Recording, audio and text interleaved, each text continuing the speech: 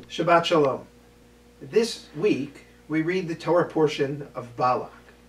Before I begin talking about Balak, let me wish everybody a healthy, happy, and safe holiday weekend and a happy Independence Day.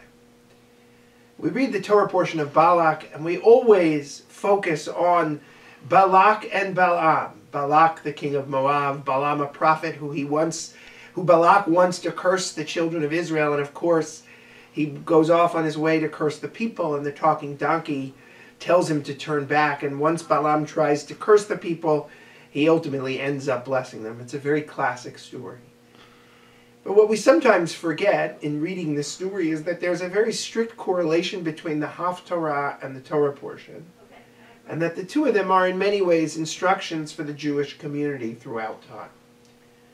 In the Torah portion, during Balaam's blessings, we not only read that the tents, the community of the children of Israel, Matovu ohalecha Yaakov mishkenotecha Yisrael, that their dwellings are beautiful, but we also read about a people that has yet to reach its potential. Er'enu velo ata ashura velo karov.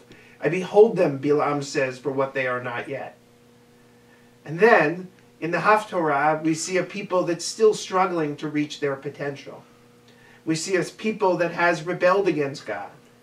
But ultimately, we see a people willing to come back, a people willing to learn, a people willing to correct their ways. And the prophet Micah puts it to us very succinctly. He says, all that you're required to do is to love justice, to do acts of chesed, acts of goodness, and to walk humbly with God. It seems like such a simple message, yet it's a message that we lose sight of very often.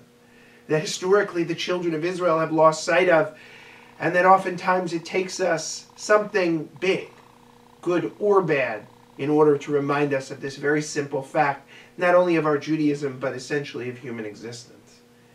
I hope and I pray as we celebrate this Independence Day that not only the Jewish community, but that the world at large, and especially those of us here in our country, will heed this lesson. Love justice, do acts of goodness, and walk humbly with God. Shabbat Shalom.